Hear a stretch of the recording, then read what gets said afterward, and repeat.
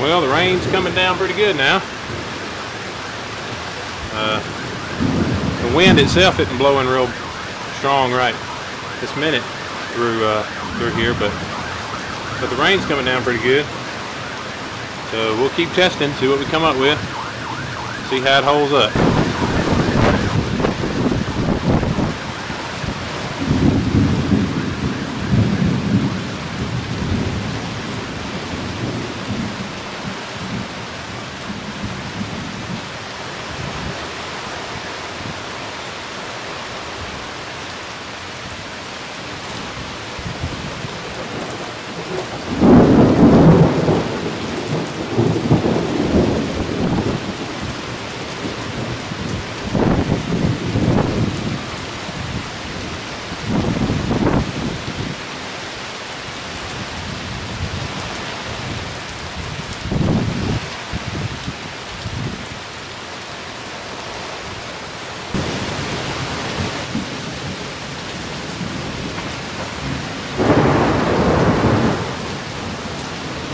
Best I can tell from here, the pullouts that I put on are holding out pretty good. Those are the ones that I glued on with the sill net, and so far they're holding. So we'll see if they continue to hold. So far, so good.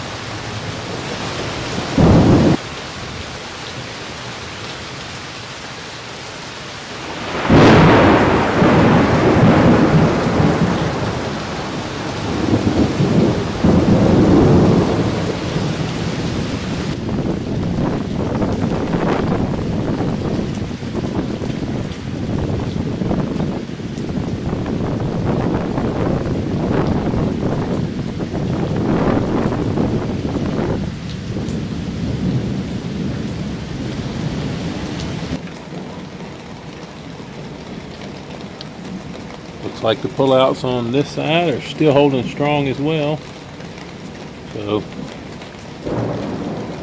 So far, the bonded pullouts are looking okay.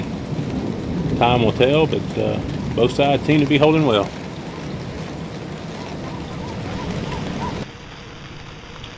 Give you a little better look at the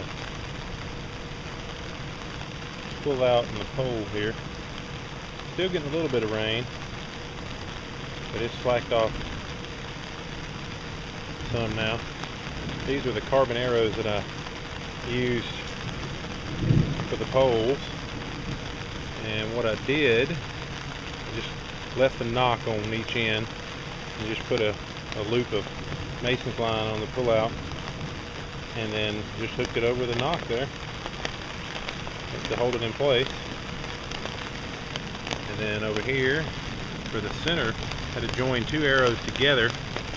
So what I did was actually had a larger carbon arrow, a little bit larger diameter. It slipped perfectly over the smaller ones. So I just epoxied that in place on one arrow, and then I just slipped the other one in there to make the pole, and then I can take it apart whenever I want to carry it. Got two of those, and they seem to do the job.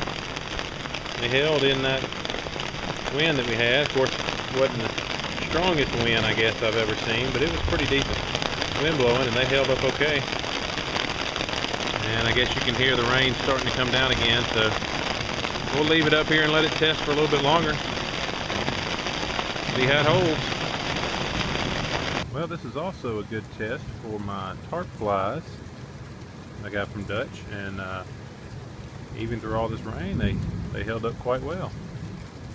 Didn't notice any slipping, which is pretty good because I've got this pretty tight. So they held up well, no slips.